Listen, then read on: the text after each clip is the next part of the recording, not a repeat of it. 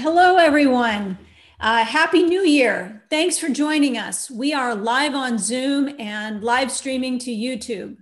In just a minute, I will introduce our special guest who will tell us about an important organization with which many of you are familiar and review some of the issues that have been important to maintaining secular democracy. But before that, a reminder that if you're catching this event on YouTube, you can join us on Zoom for these events. To get the login information, go to our meetup group at meetup.com/CFL Freethought. You can join us there and be sure to RSVP for upcoming online events and put them on your calendar. This event is part of our reoccurring educational events that we continue to stream as YouTube events. You can find all of our past educational events and follow us on YouTube at youtube.com/CFL Freethought. Lastly, if you want to be sure to get the monthly email updates for upcoming activities, all of which are online right now, go to tinyurl.com/CFFC newsletter, all one word. Give us your email and any other contact information you like, and we will promise to keep in touch. Of course, we hope you're already following us on Facebook. You can find us there at CFL Freethought. Now, if you're with us in the Zoom meeting today, your microphones should be muted so that you don't accidentally interrupt the presentation. Please remain on mute until question time. And if you keep your camera on, please avoid any immediate distractions there if you can. You can find the chat option available at the bottom of your screen on your computer, so you can feel free to chat and ask questions down there. If you're on a mobile device, just tap the screen and it should appear as an option. Chat is where we want you to ask those questions. So put those in there and we'll get to as many as we can. So let's get started. Today, our special guest is Rabbi Merrill Shapiro. He is a friend and ally of the CFFC who leads a local chapter of the Americans United for the Separation of Church and State up in Flagler County, Florida, also called the Atlantic Coast chapter if you're looking. He's a past president of both the Richmond, Virginia and Flagler County chapters. Merrill studied electrical engineering at Cornell University and the New Jersey Institute of Technology, Jewish Studies and Education at Ohio State University, served as a graduate research assistant at Hebrew University of Jerusalem, and was an instructor of Jewish history at the University of North Florida. He and his wife live in the Palm Coast and have 2 daughters and 5 grandchildren, I believe, at the last count. And to be clear before we begin, Rabbi Shapiro is a theist, but I assure you that he shares the same passion we do for secularism and has even been a part of litigation in Florida in the past, putting himself on the correct side of important issues. He's allied with us in activism before, and we keep in touch on state and local issues that need attention. So Merrill, welcome. It's good to see you. I think we met a few years ago at an Americans United meeting in Central Florida. Actually, it was at your home. Oh yeah, yeah. But thank you very much for that warm introduction. You know what you gave to me in advance was University of Central Florida, where I lived in Orlando with my family for many years. But thank you very much. Thank you for this opportunity. I personally am eager to promote secularism, particularly in the government. But I think you need to keep in mind that the movement to create a secular society still has, believe it or not, lots of support within the religious community. Do not look at your opponents and think that all people of faith are the same. That is not the case. And it pays to pay close attention. We may talk about that some more, but I'm flattered and honored to have been asked. I represent Americans United for Separation of Church and State on the one hand. On the other hand, so I represent the organization, but the mission of the organization and the goals are something that I find more important. But let me begin by saying that this is my wife, Robin, who I live and who is right here, not too far away, says hi. And we have 2 daughters, our daughter Sarah, who lives in New York, and our daughter Amy, who lives in Jacksonville. The only reason they appear here is because since we raised 2 daughters through their teenage years, if you want to make me most comfortable, you'll interrupt me while I'm speaking.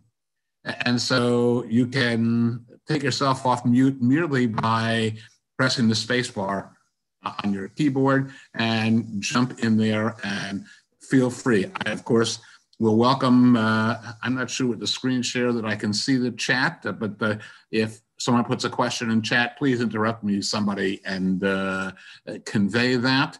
And I'll take questions later. I'll take questions during the discussion.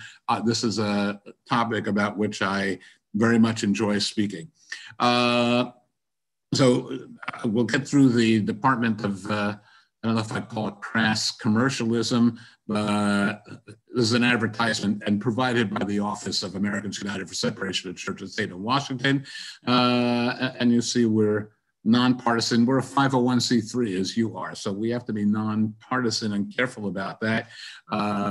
This will come up later as far as churches engaging in politics. We'll talk about that. So you're all familiar, I hope, with the First Amendment, that Congress shall make no law respecting the establishment of religion or prohibiting the free exercise thereof.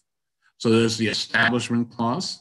The government cannot establish a state religion or cannot favor one religion over another. And nobody can prohibit the free exercise of religion either. Thomas Jefferson in 1802, who was a hero of ours, we have to separate our feelings about his slave ownership, but he spoke of a wall of separation. We want to guarantee and see ourselves and ask you to join us, by the way. You can pay dues to the organization, you're welcome, but just become active in whatever way you feel comfortable in maintaining that wall of separation that's so much under attack these days.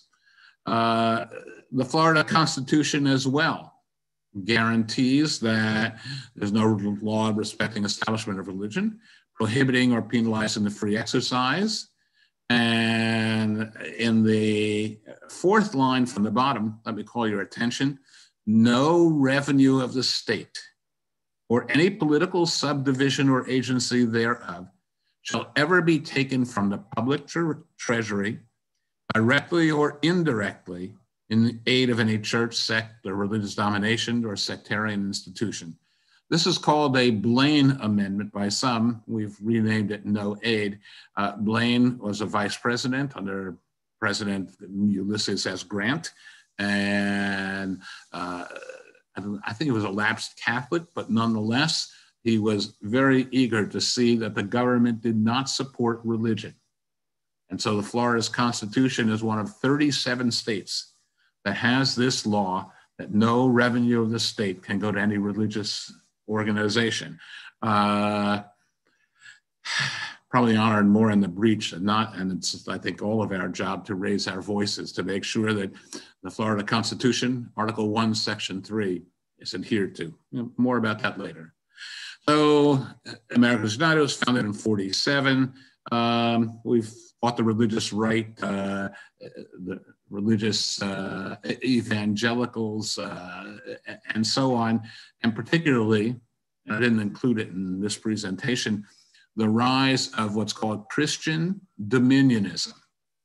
Christian organizations who feel that Christianity should rule our country and the principles of Christianity should rule our country, to the point where they have employed historical revisionists. David Barton, the most famous, who claimed that the United States was founded on Christian principles. You can imagine, by the way, how Jews, Muslims, and others feel about that, let alone those of you who are free thinkers and secularists. Well, one of the more famous contentions is that it'll come up in 10 days, that every president upon his or her, well, there's no her, his inauguration has added the words, not in the Constitution, "So help me God," when taking the oath of office. That's what David Barton has told everybody. As the events of this past week show, there are people who will believe almost anything, and they believe that every president said, "So help me God." It is not the case. And presidents all the way, at least through Abraham Lincoln, did not say, "So help me God," when taking the oath of office. I'm afraid on January 20th, when we're all watching Joe Biden and Kamala Harris, that "So help me God" will be in there, but we question its appropriateness. At any rate, so we believe that you have a constitutional right to practice your religion, and this is most important, or refrain from taking part in religion. You might notice, let's go back for a minute to the "Congress shall make no law respecting a establishment of religion or prohibiting the free exercise thereof," does not really provide protections, does not discuss, ignores free thinkers, secularists. It protects from religion, religious establishment, but the free exercise, how do you freely exercise your right as a secular individual? That can be problematic. Nonetheless, so Americans have, and the government is required to remain neutral on religious questions. So our issues include, and I hate to read what you can read as easily as I, but let me localize this a little to Florida and even Central Florida. Religion in public schools or in schools that are funded by the government. And that's the issue presented by the Florida constitutional point that I made before. Faith-based initiatives, we'll discuss a little bit. There are many, many prisons in Florida that are run by religious organizations. And people who share religious beliefs with a religious organization get privileges. Those who deny the existence of God do not get those privileges. We combat, and David Williamson is famous for combating official prayer at religious displays and ceremonial religion, as his invocations at the Brevard County Board of Commissioners. School vouchers is a biggie here in Florida. We'll talk about discrimination and exemptions, free exercise. Churches and politics. There are churches here in Florida, in Central Florida, in Apopka, for example, that go out of their way to violate the law and endorse political candidates. Section 501c3 of the Internal Revenue Code provides a tax exemption to churches and religious organizations, and even to the Central Florida Freethought community, on condition that they do not involve themselves in partisan politics. And yet, pastors from pulpits in churches in Central Florida will stand up and endorse certain candidates, particularly because of their religious views, and still go about claiming their nonprofit status, their tax-exempt status, and most importantly, that people who write a check to their organization can deduct it on their taxes.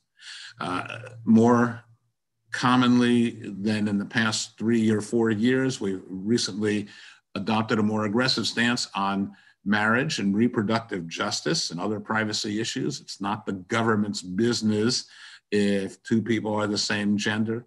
It's not the government's business about what a woman wants to do with her body and other privacy issues. And the judiciary, you only have to read the newspapers in the past few months why that's so significant for us as well.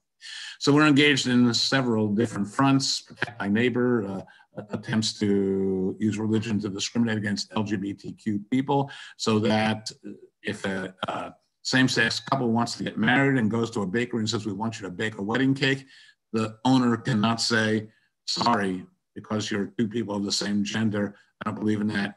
I am not going to bake a cake for you. I'll bake a cake for anybody else who's two different genders, but not the same." Project Fair Play is reports, and we then report to the Internal Revenue Service, churches that engage in politics. And finally, Operation Inclusion.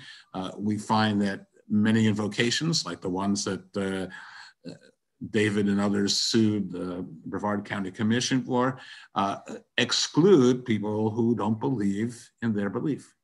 The city of Jacksonville constantly and consistently opens their city council meetings with prayers to Jesus, even though a significant number of members of the population of the electorate don't accept Jesus as at all meaningful. But they refuse to stop, and we're considering taking them to court. They have received, by the way, demand letters from Americans United for Separation of Church and State to stop that practice. Public schools have to serve everybody. Voucher schools, and we'll talk about that in a little bit, receive public money. They have to serve children of various religious backgrounds. And we're particularly concerned about teaching intelligent design and creationism alongside evolution and science classes. Intelligent design and creationism are not science and don't belong in the science classroom. Schools must remain religiously neutral. Faith-based initiatives, I mentioned, we have prisons that are run by religious organizations. We have schools, we have all sorts of things. Healthcare in North Carolina, all adoptions go through a ministry called Little Sisters of the Poor, and a woman by the name of Amy Madonna wanted to adopt somebody through Little Sisters of the Poor, and they looked at her and said, sorry, you're Catholic. You're not, you don't believe in what we do. We will not place a child with you and your family. So you can imagine if a member of the Freethought Society, any Freethought Society, any Humanist Society, came and said, I want to adopt a child, they would ask you, do you believe in God? I said, no. And it says, we will not place a child with you. We are prepared to take that to the Supreme Court. Our legal department is working on it as we speak. So yeah, when we talk about faith and character-based initiative, faith-based initiatives in Florida, 3 correctional institutions, Lawton, Wakulla, and Hillsborough, the entire institution is faith-based. So if you want privileges in those correctional institutions, you cannot practice Judaism, Islam, Hinduism, or even be a free thinker. You must declare your belief, and you must declare your reliance on the gospel according to John chapter 3, verse 16. God so loved the world that he gave to the world his only begotten son, Jesus, so that through him we might attain salvation. If you do not believe that, you lose privileges. And there are dormitories with similar restrictions at correctional institutions in Florida, Everglades, Polk, Tomoka, which is near me, Gulf, Lancaster, Union, and Lowell. And so you as a taxpayer are paying to support these institutions, these prisons, and they are taking your money and promoting their religion. Yeah, and I don't know how you feel about that, but maybe I hope your blood is boiling, but mine boils as I say. I'll try not to become too emotional here. Government-sponsored religion. Our in-house lawyer argued the town of Greece versus Galloway. Galloway was one of 2 women who were beginning a business and went to the town of Greece, New York, a suburb of Rochester, New York, and needed a variance. The meeting began with an invocation. When everyone was asked to rise, they did not rise. When everyone was asked to bow their head, they would not bow their head. And then they were denied the variance that they sought to begin their business. Why? They felt it was because they did not participate in the opening prayer. This case went all the way to the Supreme Court. We actually lost, but nonetheless gained some advantage. And one of those advantages is that members of the city council and anyone on the government payroll may not offer an invocation, since that's government speech.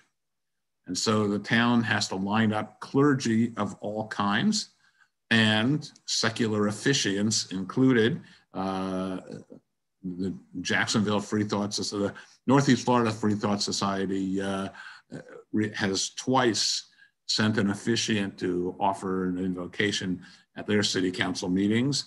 I've been there, and many of the very religious city council members were not happy, but we don't care. And so here is, oh, okay, you know what? David reworked this, and I didn't get to see this, but here's an example of a case brought by Brevard County. You guys won this case and are successfully on the path of getting Brevard County to cut out its practice of having government people offer invocations. David, if you would unmute and tell us what's the status of this case now? Yeah, sure. So thanks for bringing this up. I was glad to see it here. We actually received our settlement agreement, which paid our attorneys a whole bunch of money last February, as well as a small amount to each of the 5 plaintiffs you see on the screen, and also to the organizations on the screen there. And we were going to wait till the end to mention this, but since you asked to talk about it, we actually have an invocation. We just scheduled our first invocation, and I don't know if it's the first or the second invocation in Brevard County since they stopped having invocations, and that'll be at 9 a.m. on Tuesday the 26th. So look for information on that in our meetup group and Facebook page relatively soon. Great. What I would urge you to do, by the way, is when they have secular invocation, they've stopped invocations, write letters if you're a constituent in Brevard County and applaud what they're doing. We become known as naysayers and complainers. We need to applaud when people give secular, non-religious based invocations, humanist invocations, and encourage them to do that. Last I'd heard, I thought they were appealing. I'm glad they stopped the practice and that we're getting some satisfaction. By the way, every one of these cases, this is an example, are precedent, so that the decision on this was actually sent to every city. There are 19 members of the Jacksonville City Council.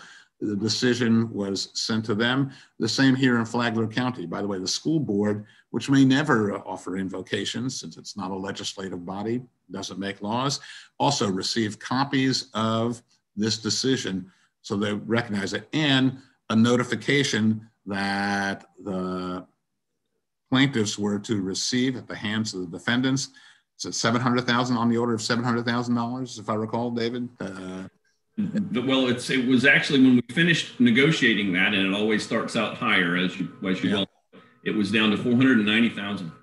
Okay, so it's a good chunk of money, and lots of government bodies are reluctant to pay it.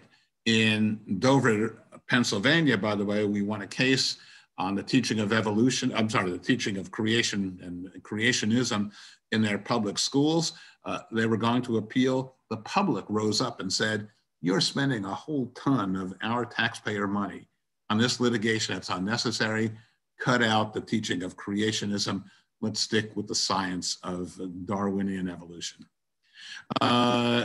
So school vouchers, we're all paying for religious education here in Florida, and we're paying, everybody's paying to support religious schools with which that we don't agree. We'll talk about that a little bit further. The question of can two people of the same gender marry in Florida was up in question. Reproductive rights in Florida are constantly in danger. We want to defend the courts, and so bringing cases related to our issues like reproductive rights and gay people marriage to the courts has become problematic.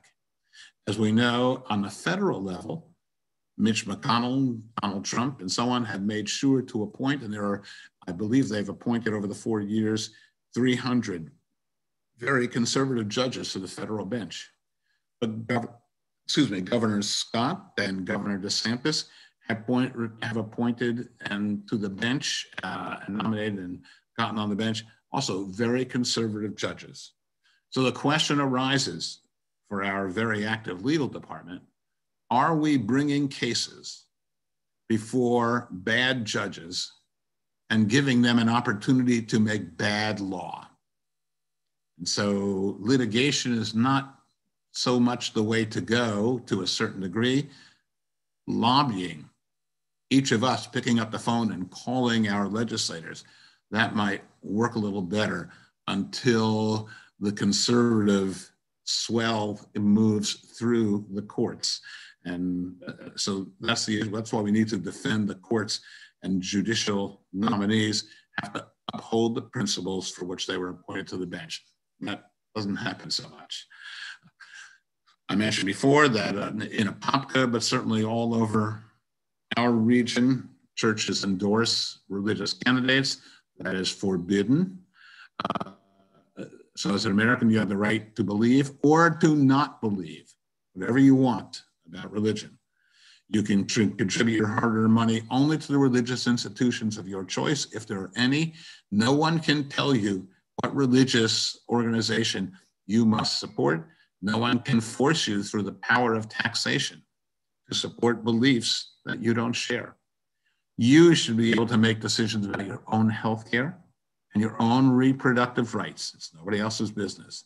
You should be able to marry the person you love. You should be able to live your life as you see fit. So let's talk about, as you see the last action at the bottom of the page, this is a bill introduced in the Florida Senate by Dennis Baxley. I believe he's Lake and Marion County. He's within our area. It was introduced, as you see at the very bottom, on December the 17th. So it's relatively new, but we're going to see some more. So what I need to ask is, how many, there's a little button, a show of hands.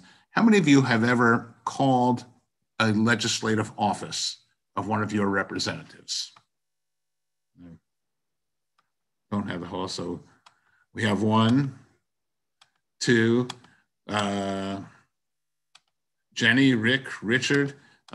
Can you tell us how it felt to make that call? Was it scary at first? Were you frightened? You can unmute yourself by pressing the space bar.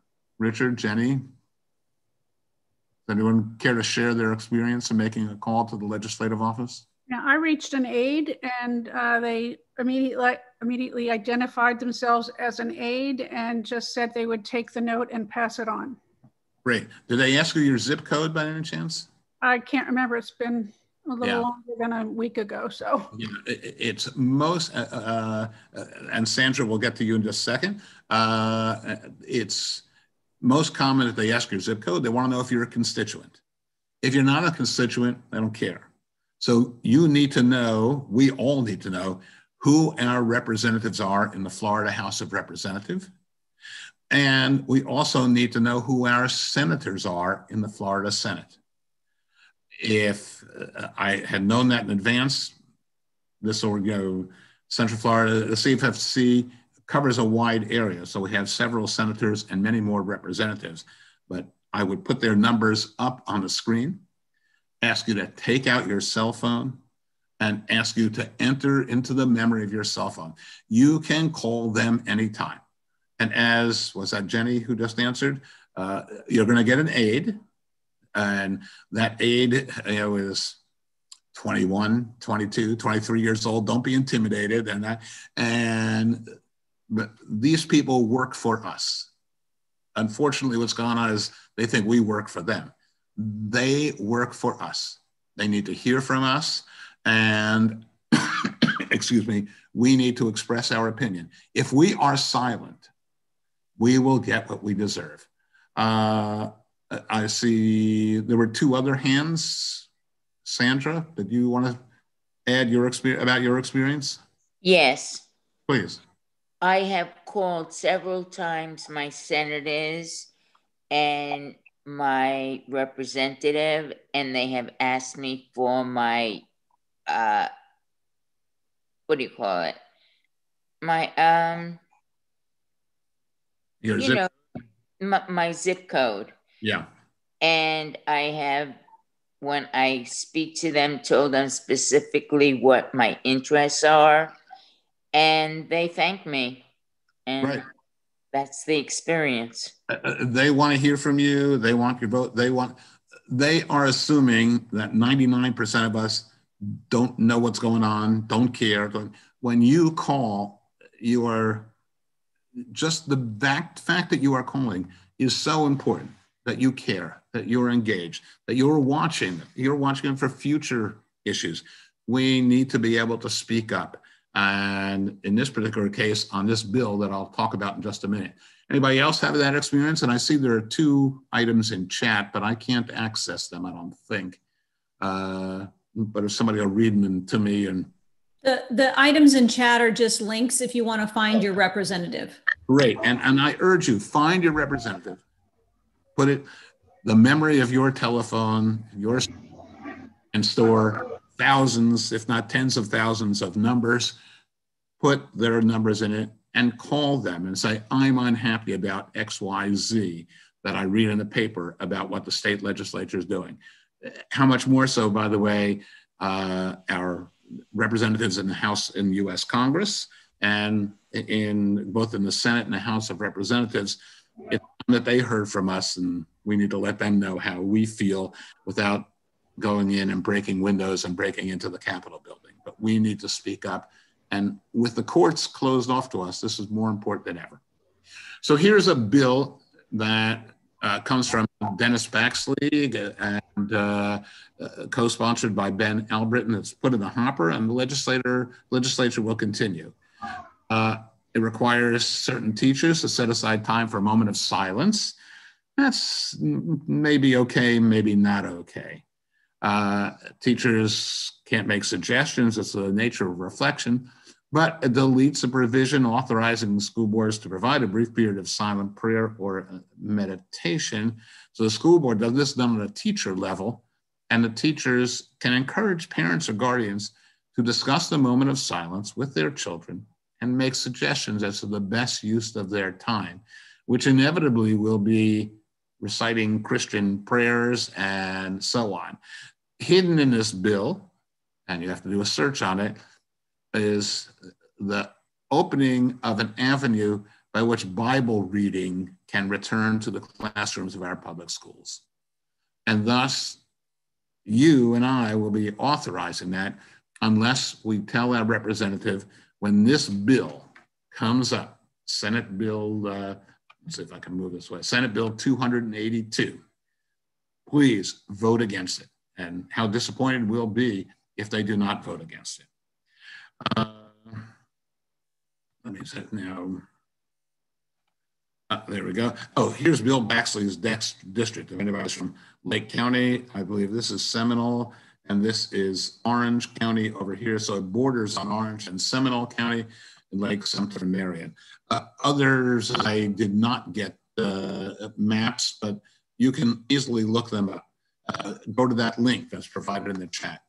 So also on December the 4th, Anthony Sabatini, who serves Lake County, and co-sponsored by David Borrero, I don't know his name, entered into the hopper, House Bill 33. A social media website is subject to private right of action.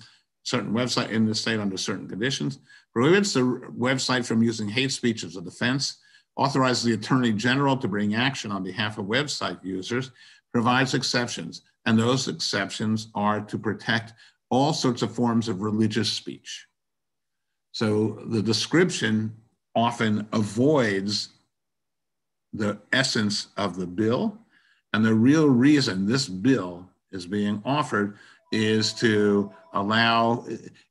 prohibit anybody from interfering with religious speech on social media, on Twitter, on Facebook, and so on. So it says, whereas the state is interested, they're opposed anybody who the bill will outlaw the censoring the user's religious speech. What they're really concerned about is religious speech, and they want to make sure that anybody who wants to evangelize us on social media can go ahead and do their thing with impunity, without being interfered with. We oppose this, and we hope that you'll pick up the phone, call your state representative, and say, please oppose House Bill 33. Can I ask a question about that? Anything. I mean, I'm sitting there and thinking about how you're describing this, and I'm wondering if somebody, based on their deeply held religious beliefs, are proposing hateful thoughts, anti-LGBTQ or something else, then would that then not be able to be censored? From a theoretic point of view, it would not be able to be censored. From a practical point of view, it would not. I will tell you of a personal experience, if I may. In the Gospel according to John, chapter 8, John says, Jesus called the Jews the children of Satan, that we are satanic. We as Jews are satanic. That is widely regarded as hate speech, but because it's in the so-called New Testament, or sometimes I call it the Second Testament, or because it's in their Bible, they will strive to protect it, even though it's hate speech. So these are things that have to be negotiated on a case-by-case basis. And what's been taken away from us is the idea that if this passes, that we can go to court and may prevail or even get a fair hearing. The courts overwhelmingly don't want to hear our point of view. They don't want to limit a biblical point of view of how our lives should be run. Does that answer your question, or have I? Yeah, I guess I tend to go with a slippery slope in my mind, and I'm envisioning, all the things said about women, and I mean, there's just all sorts of ways you could take this that seem kind of scary to me as I think about it. Right, and they are, and that's the problem. And yes, there is a slippery slope, and we need to stand at the top of the slope before anybody starts heading down it and say, no, this is wrong. And we need to be loud. We need to be in unison. All of us need to call at the same time. By the way, and I'll admit my own sins here, okay? I am wrong. This is a moral and ethical error on my part. However, we have, through Americans United, by asking legislative aides how they feel, what goes on, if you call your legislator's office by telephone and express your opposition to Bill 33, they'll record it. If you send an email, they'll record that as well. If you send a fax, although fax is not used anymore, they'll record that. If you send a letter, they'll record that. And by the way, handwritten letters are so rare that they garner a little more attention if you write by hand. And that letter, that fax, that email, and that telephone call, in their minds, represents 4 different constituents. So, I mean, don't tell anybody I told you, because it's not wholly honest, but call, send an email, write a letter, send a fax if there's a fax number available on their website, and let them know how you feel. There are plans afoot throughout the state of Florida, devote one day to House Bill 33. Everybody writes a letter. And then a week later, everybody makes a phone call to their various representatives' offices. And then the next week, everybody sends an email and so on, so that over and over again, as we know, the more they hear, that should influence them. We would hope that would influence them. The hold of the religious right is very strong, though, and it's very difficult. And so the religious right is well organized. We need to organize as well, and that's where we're all falling down. Merrill? Yeah, please. Is my understanding correct that this is actually targeting social media and other providers that might be censoring speech? And this is not so much a government issue as much as it is a contention that censorship is wrong in the public's in the commercial square?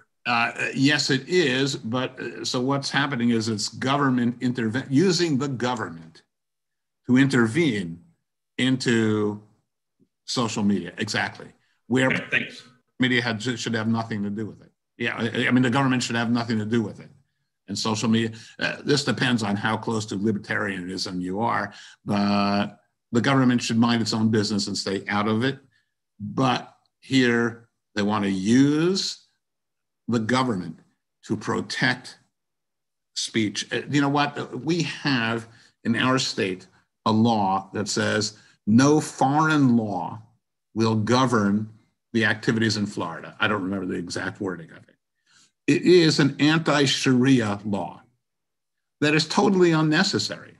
Sharia law, Catholic law, Jewish law, anything, never have any meaning in the courts and in the activities of the state of Florida. But they passed that law so that they can go back, by the way, and this is an example, go back to our constituents and stand in churches when they make campaign speeches and say, see, I'm looking out for people of faith who are under attack. Christmas is under attack, everything's under attack. Is there anybody from the Apopka area, by the way? Does anybody know the name Gary Siplin?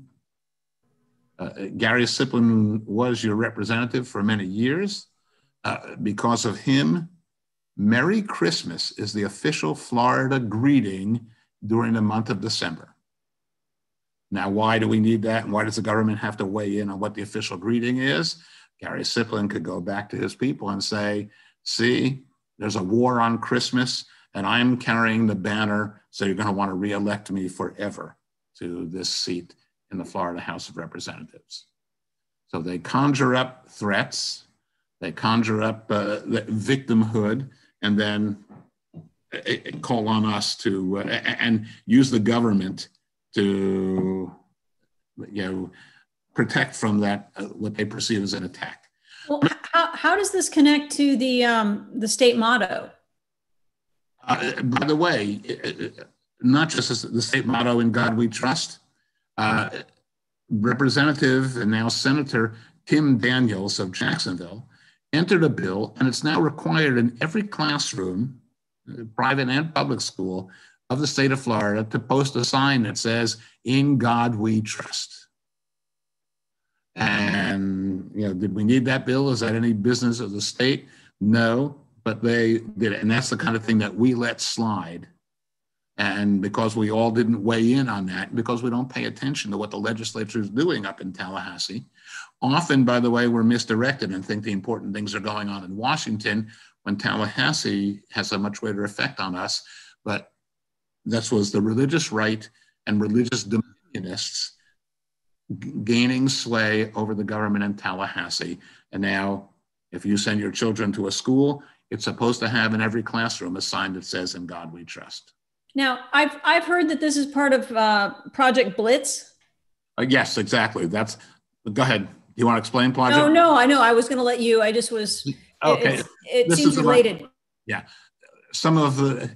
You're all too young, but once upon a time, the Baptists had something called Key 73 back in 1973, where they're going to make a major attempt to enter the fields of the government, military, the press, the financial world, and so on, and have it ruled by religious interests, and have it used as an expression of dominionism. And so Project Blitz is an attempt by right-wing churches and right-wing religious organizations to extend I'll use the word tentacles, I'm showing my bias, the tentacles of the religious world into government, into the press, and so on. So yes, "In God We Trust" is an expression of Project Blitz. And this representative, now Senator Kim Daniels, who's a Democrat, by the way, was applauded. I happen to be a rabbi who from time to time reads Florida Baptist Witness. You may want to read, it's an online newspaper, Florida Baptist Witness. And she was applauded in their pages. Now it goes back to their her constituents and says, "Vote for me. I'm endorsed by the Florida Baptists." Right. Yeah, Kim Daniels actually lost her election. So currently, I think she's out of office. And I think that the signage for every school building is required, but it's likely to just be in front of the school as opposed to in the classrooms, right? My understanding is that Kim Daniels is very much in the legislature. I'll check that out for you if you'd like, and that it's required in every classroom. One of the reasons, by the way, is within Americans United and other organizations, you may want to join this debate. Do we defend against people who want to put up a sign that says, "In God we trust," in every classroom? Or do we take the offense and ask that the First Amendment to the US Constitution be posted in every classroom, and that freedom of religion and the inability of the government to establish religion, that ought to be posted in a classroom? But that so far has gone nowhere. We have to realize that we who want to secularize our government, not have it be religious, are an increasingly small minority. So that's why recruitment, you have to go out and find members for the Central Florida Freethought community and ask them to join, and ask us all to raise our voices together to fight against this.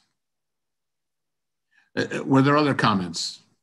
There have been several comments. I mean, one person mentioned who's on YouTube, because I'm monitoring that as well, mentioned that their representative actually directly dismissed their concerns via email.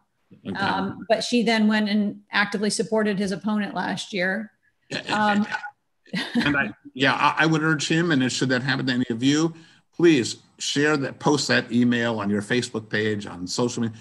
Let everybody know that you were dismissed and felt dismissed by the person who's representing you in Tallahassee. Go ahead. I'm sorry.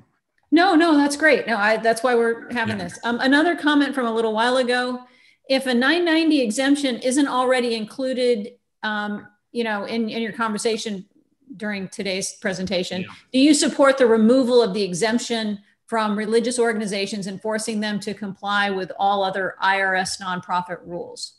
Yes, and in fact, Americans United for Separation of Church and State regularly reports churches to the IRS.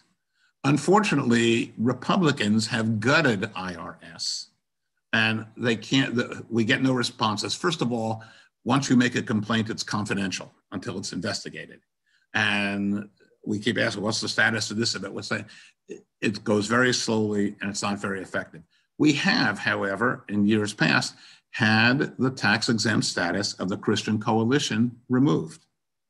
A church outside of Binghamton, New York, purchased a big billboard and put it on Route 17 and said, God will not look favorably, Jesus will not look favorably upon a vote for Bill Clinton for president. We have their tax-exempt status lifted as well, so that members of their congregation who write checks cannot deduct them on their Form 1040. Now, there are different opinions. Some say we have to say, you cannot do it. However, based on 501c3, there are some of us who say churches can endorse political candidates, and it's fine, go right ahead. However, you have to tell your constituents that when they write a check to you, your members, they cannot deduct that. It's not deductible. And thus, there's much less incentive to make donations. They're so interested in the money, believe me, that they will stop if you make that threat. But the IRS is not in a position to follow through at the moment. So yes, we are very much for adhering to the laws that nonprofits, it's Internal Revenue Code section 501c3, those organizations cannot endorse a politician who's running for office. Yeah. Right. Okay. Another question that came about was, what about the religious rights of the Satanic Temple and people that are members of that? I mean, how does that play into all this? A wonderful thing is happening at Christmas time in the State House at Tallahassee. If you're not aware, there were complaints about a Christmas tree, a creche, and so on.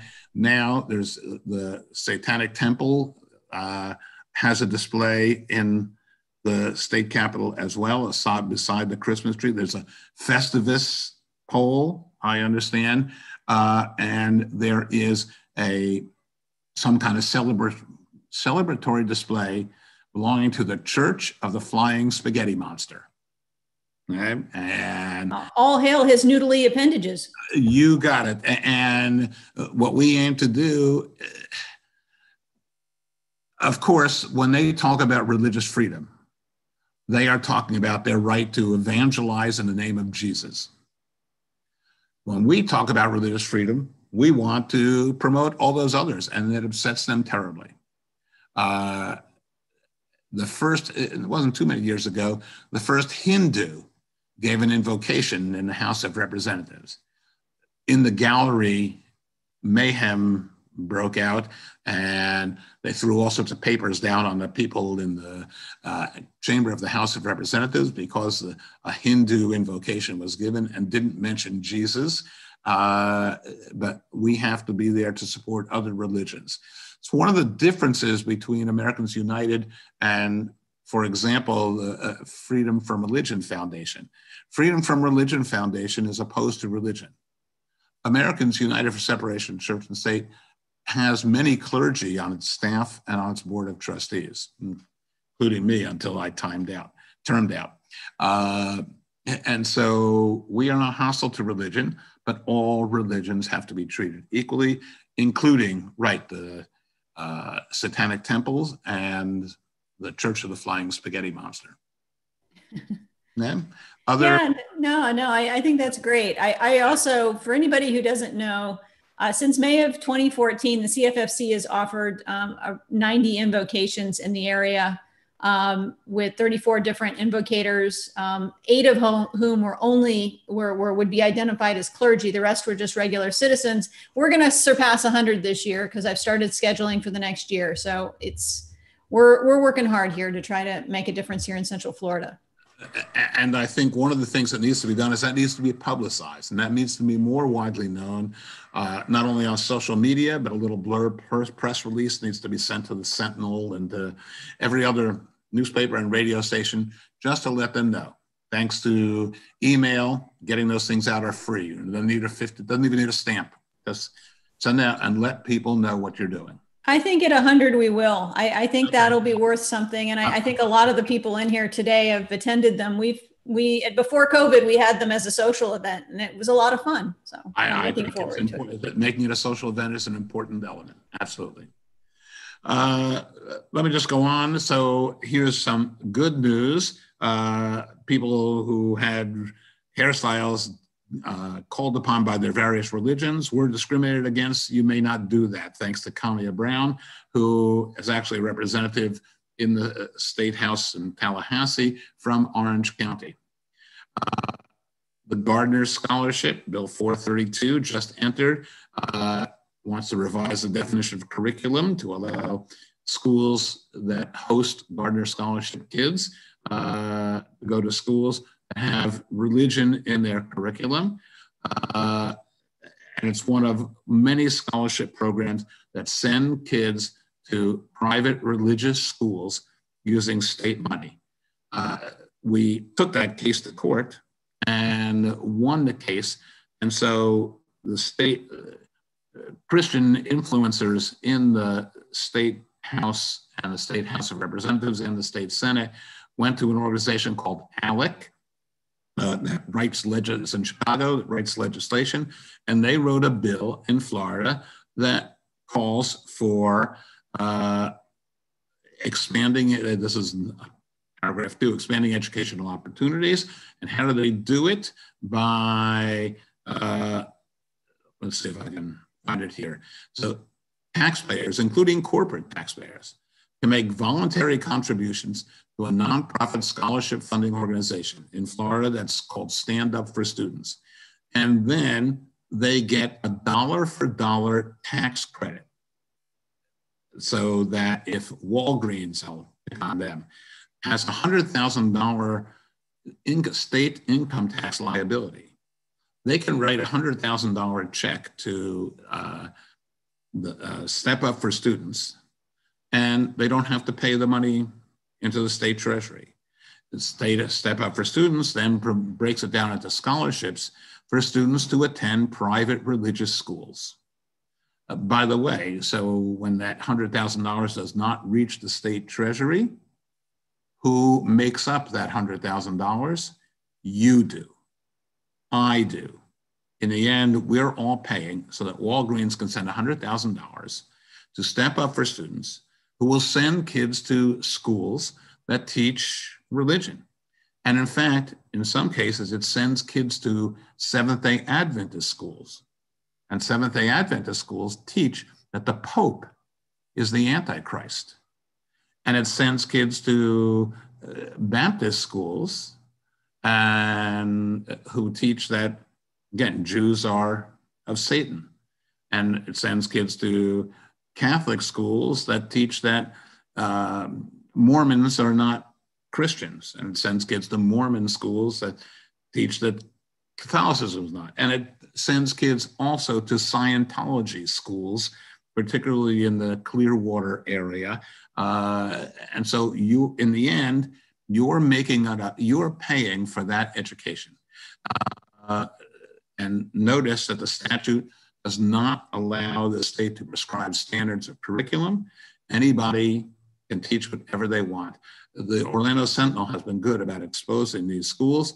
One of the reporters wanted to talk to the principal of the school, and the principal actually was not on the property, was at Valencia Community College, or that whatever it's called now, Valencia, and he was working on his AA degree. That is, he was the principal of a school and did not even have a 2-year degree.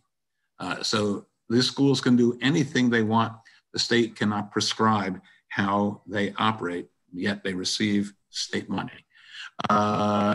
Notice it was that program in 2012 and 2013 was capped at $229 million.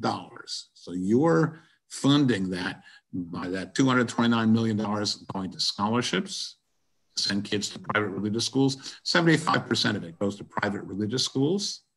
And when that $229 million does not show up in the state treasury, you are making up a difference through taxes. Here you mentioned one of the state funding organizations. David Williamson has these slides, and I'm sure you can ask him for it, I'll be happy. Today in 2019, 2020, not 200 million, but $873 million are in that program to send kids, 75% of it, to religious schools. They learn that dinosaurs and humans probably hung out together, and that dragons were totally real. If you read the curriculum from Life Science of Bob Jones University Press, this is old. If you'd like to help do research. I just wanted to pause in there, and I know that we've reached the top of the hour, and yeah, we can easily go over. I just was I will finish. So I just wanted everybody to be aware that we are aware. And Jocelyn, yes. So we don't have to stop here. Okay. Yes, we can. I'm reaching the end, and I'm mindful of the time as well. I don't want to keep you. Beautiful Sunday. We have a crisp Sunday afternoon, and I think there are good football games on, but that's another story. So you are paying to have students learn that dinosaurs and humans hung out together, that dragons were totally real, and you see the scientific basis, and that's because you're sending kids to school that use the life science curriculum from Bob Jones University Press. And by the way, you're paying for a Florida State Board of Education whose chairperson says, I won't support any evolution being taught as fact in any of our schools. You're footing the bill for that. Let me go on. You're funding schools that teach that God used the Trail of Tears to bring Indians to Christ. And that's in the curriculum of a Becca book, which comes actually from Pensacola Christian College. The wife of the chancellor's name was Rebecca, and so they called it a Becca book. Very influential in the world of private religious schools, and that's quite a world that I hope you'll visit sometime. You're paying to have people teach that Africa needs religion, Africa is in need of the gospel. By the way, this and the fact that you're paying to have students learn that slave masters were nice guys is part of a whole philosophy that teaches that the slave trade was a good thing. You are paying to have private schools teach that slave trade was good because it brought pagan blacks to our shores where they could be baptized in the name of Jesus Christ. You're footing the bill for that. Here's another from Bob Jones University Press, the textbook United States History for Christian Schools says the KKK was okay. It's a Becker book, United States History, Heritage of Freedom. The Depression wasn't bad as liberals made it sound. As you can imagine, and here the curriculum is from a Becker book. The textbook is American Government and Christian Perspectives, second edition. SCOTUS, and this is the Burger Court, I think. In fact, in the center, you can see Thurgood Marshall. You are teaching that the Supreme Court of the United States enslaves fetuses. You're paying for that. The Red Scare isn't over. Those of you who saw signs within the Capitol that communism is the enemy, this helps ring true. That's from the textbook American Government and Christian Perspective, published by A. Becker book. Mark Twain and Emily Dickinson were a couple of hacks because they really didn't emphasize the role that Jesus plays in our lives. Abstract algebra is too complicated. That comes from, go to the website, www.abecker.com, and there you'll see textbooks offered by the A. Becker Book Company. Gay people have no more rights than child molesters or rapists. That's found in the Teacher Resource Guide to Current Events for Christian Schools from Bob Jones University Press. You're putting that, by the way, and so am I. Environmentalists want to destroy the economies of the world. Globalization is the precursor to the rapture. Adolf Hitler was bad, but Muslims are worse because of what they wanted to do to the Jews. All of these things we need to speak out about. And so I urge you to go to au.org. There's a place where you can sign up for their emails and for their action alerts when we need to contact our representatives. They are focused on 50 states. We need to stand up for Florida itself. Like and follow AU, Americans United on social media. There's at the bottom of the page, au.org, there's a little box that says, or a little button. Click on it, it says report a violation. When you report a violation, you say there's this invocation, or they're putting a creche on the lawn of City Hall. I jokingly say a little bell rings on an attorney's desk. His name is Ian Smith, sitting in Washington in the AU office, and he begins to salivate. Says, aha, here's a chance for me to write a demand letter and perhaps take it to court. He's done so. You may be not aware, but the city of DeLand, Florida, has a cross and an open Bible in their insignia, and Ian is going after them. They're complaining it'll cost $250,000 to repaint their police cars, change all their stationery, and so on. He's pretty tenacity. You can join our U Atlantic Coast Facebook group as well, and you can always be in touch with me. I live up here in Palm Coast. There's my email. There's my phone number. Never hesitate to be in touch. So with that, I will end. I've kept you all long enough, but if you have other comments, questions, or anything else you'd like to share, I'd be happy to respond. By the way, I'm gratified by some of the people who I haven't seen in a long time and not been in touch with. See them, Karen Karasik is one. I think Will Seaton and others. I don't have that full list in front of me.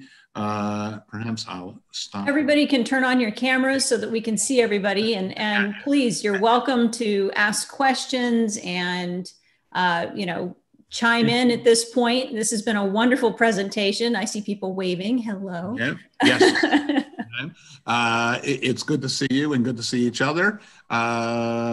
Since we're all getting out to so many concerts and movies and lectures and going out to so many, everybody goes to the opera every week and goes to the movies, goes to all sorts of things. It's good to see each other. We need to reinforce each other.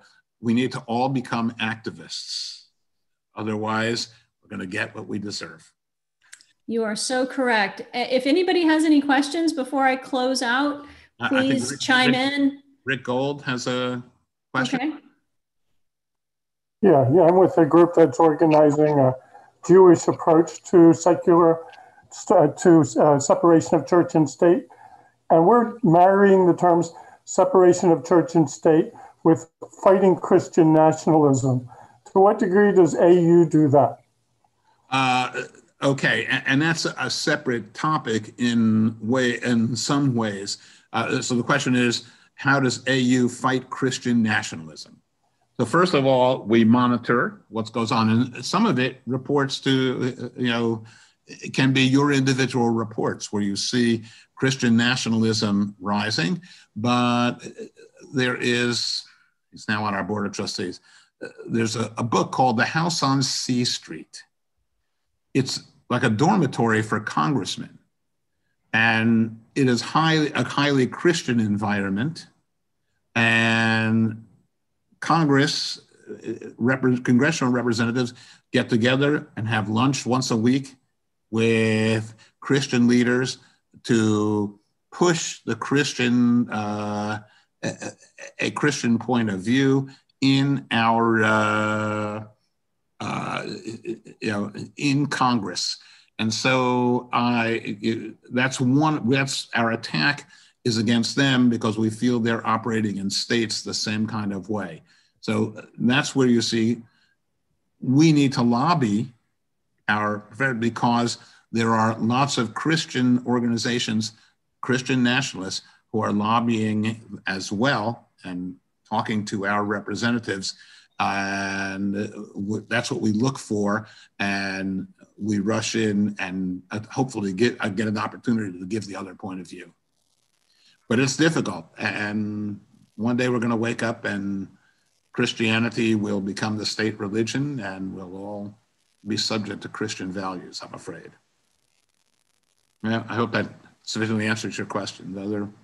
Others, and if not, again, you can always email me or call me. I'd be happy. I have a question separate from. Please. Okay. Do you have anything to do with the synagogue there in St. Augustine, the oldest synagogue? Yes, I happen to also serve as the president of the St. Augustine Jewish Historical Society. And yes, the oldest continuously operating synagogue in Florida is there in the First Congregation Sons of Israel in St. Augustine. Yeah. I went there last year for Rosh Hashanah. Do you know then Rabbi Fox? I know of Rabbi Fox. He was a cantor at one of the congregations, and we can talk about this afterward if you can email me or call me. But yeah, I'm well familiar with what goes on in St. Augustine. Yeah. Okay, thank you. To a degree. By the way, a very Christian kind of place. The Klan is still somewhat active in St. Augustine. We all live in more or less urban areas. I urge you to get in the car and go drive, mostly west for many of you, into the interior of Florida. You're going to find it very red, very Republican, and very Christian. You know that. That's a real problem. You know that. I thank you for this opportunity. Do not hesitate to be in touch. I encourage your active participation and your activism through the Central Florida Freethought community, and hope that you continue for many years. I would urge nobody else is in charge of it. I'll urge you, even if somebody else is in charge of it. No. Well, I thank you so much. Go out and find other people who would benefit by their membership in the CFFC. Thank you, Jocelyn, David. Kind words. It was wonderful to see you. And we have truly appreciated this partnership and friendship on behalf of all of us at the CFFC. Thank you for your advocacy. And we really appreciate you being here. Before we let everybody go, I want to let you know that we're excited to announce our next event in 2 weeks. which is going to be a panel discussion with our CFFC board and those of the atheist community of Polk County. That's at a special time at 11 a.m. So it's right after the Winter Park Online Freethought Cafe event. We want to invite everyone to this informal joint board meeting where we will discuss different types of events that we've had in the past, how they might change, and what the future is going to look like for these organizations. We hope you're going to join us and help us move forward together, bring ideas, bring thoughts. Of course, for the foreseeable future, we're going to be continuing our online social events, including Freethought Cafes, secular women's events. These are all Zoom meetings. They're online. You can join us from anywhere when you have an internet connection, even mobile data. A lot of people join via just their phone. And to find out how to join us, you need to sign up on Meetup at meetup.com/CFL Freethought. If you need help connecting, just let us know. The email for the organization is info@cflfreethought.org. And again, if you want the upcoming activity email, sign up at tinyurl/CFFC newsletter. It's all one word. And with that, we'll let you get on with your day, and we hope to see you all soon, and bye for now.